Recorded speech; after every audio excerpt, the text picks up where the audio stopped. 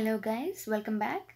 Alternativeto.net is a website which will show you the best free alternatives for paid software and applications.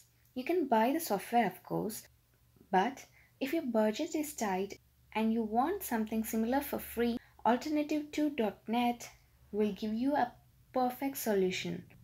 I'm leaving a link for the website in the description box below. You can go ahead and check it out.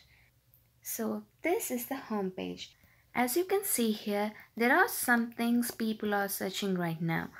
For example, there is Netflix. See here it has 122 alternatives, or Spotify, it has 232 alternatives, or Minecraft, it has 102 alternatives.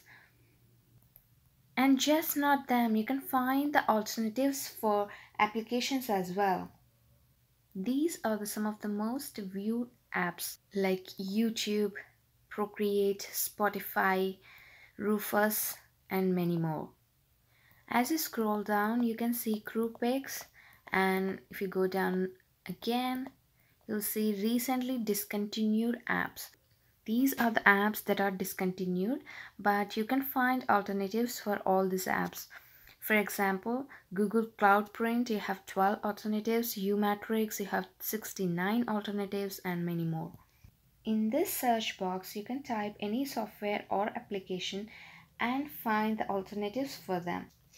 For example, let us search Amazon. Here, click on Amazon, and you can see there are 136 alternatives. For example, eBay, OpenBazaar, AliExpress, and Etsy. Okay, when you choose which alternative software or application you want to use, just select that and you can see a link here for the official website, and just click on this link and you're done. You can go to the website and start your work, either downloading the software or registering for service and things like that. Now let's go back, and here you can see it will give you the information on Amazon. Here you can see what is Amazon, and there is a summary for it, popular alternatives.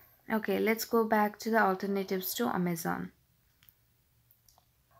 Here there is a list of alternatives mentioned with a brief description and whether the application or software is free or paid and which platform it will work.